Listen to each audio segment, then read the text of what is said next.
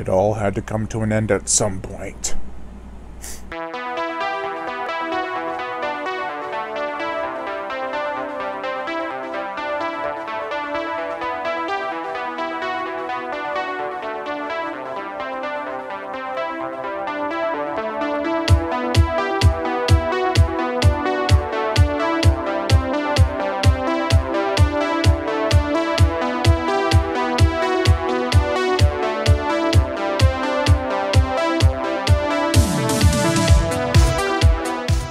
Kill River 3, the 2020 novel by Cameron Roubique. This is the final, hopefully, installment in the Kill River trilogy. I was so torn by the end of this book, I don't think I could take anymore. I just get so sad if any of these characters that are left die. It's Author Appreciation Week, and I'm putting the spotlight on Cameron Roubique.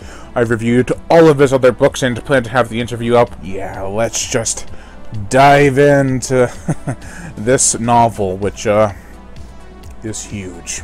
The plot. Still taking place in 1984, Cindy and Johnny are in love.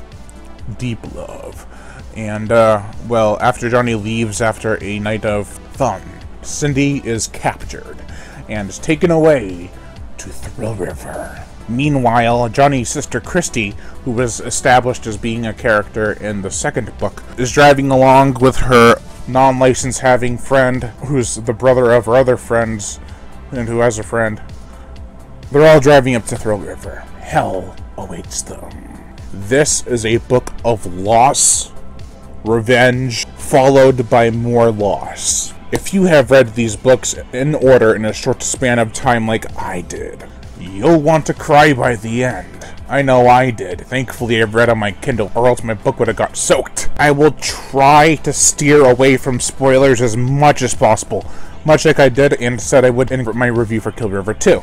The characters. I'm already getting choked up, and I finished reading this book a few days ago. Cindy is going through hell, as if she hasn't been through enough already. By the end of this book, you will feel utter sadness, not only for her, but for everyone who's still alive and was involved. Johnny is pretty oblivious throughout most of the book. He has a bad feeling about what's going on. Christy is learning a whole lot more about Cindy and Johnny's experience through her own experience. Kent Carver is as evil as ever. I hated his character, but not as much as some other bad guys in this book, including the killer. The killer is misunderstood in a bit, but at the same time, he is not right in the head. Other characters, we have Dawn and Nina, who are Christy's best friends, and who also have a brother named TJ, who is kind of a jerk. He has a band. Well, he has one other guitarist named Rodney, and both of them get involved in the Thrill River horror. I liked the new characters, however, they feel like they are just Stacy, Brad, and Zach from the first novel, except for with one extra character. That works and it doesn't. It works because it adds extra and gruesome deaths, but it also doesn't because it really serves no purpose in the end. The only thing it really serves is to fill Christy in on the events that happened prior, and she doesn't really do too much, which is a detriment to that, because if she had done more, she'd be more relevant. While this does not have a huge body count, this time it was not to my dismay. At first I thought it should have one, but by the end I was satisfied. I felt that it wrapped everything up, and I do not want a sequel, because I don't think I could take it. Not in a negative way, it's actually more of a positive. Well done, Roubique.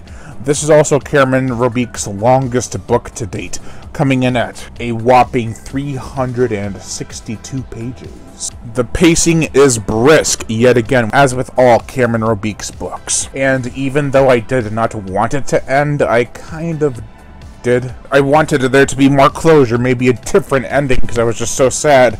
The gore! We get a bloody spray from an air hose being shoved down someone's throat, that means stabbed in the chest, and the blood sprays out.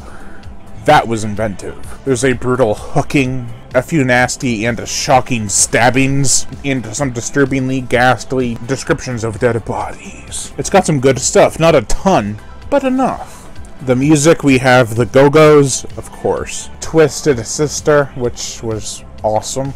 Billy Idol, Bananarama. It's got a lot of the same, but a lot of new stuff too, much like in the previous installment. Overall, how do I feel about this book? The feels, man. That's what this book preys on. Not only for an 80s nostalgia, but the feeling you have with the story and its characters. I hope it stays a fun and intense trilogy. Let the survivors live the rest of their lives happy with what they have left. I read Kill River 1 to 3 from June 1st to June 25th. What a fantastic way to spend the summer. I know summer's not only in June, but you get what I'm trying to say.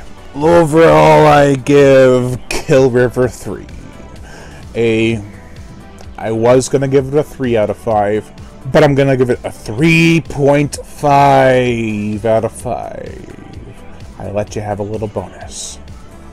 You're welcome. Thank you all for watching, and I'm Brian Gatto, the horror show host. Make sure to like, comment on, as well as share this video. Like my Facebook fan page, and support me on Patreon. Even $1 a month will help keep this channel going on strong, and I'd greatly appreciate it. It'll also give you access to body counts and music videos that you cannot get on YouTube because of age and copyright restriction. Also hit that notification bell, and as always, subscribe.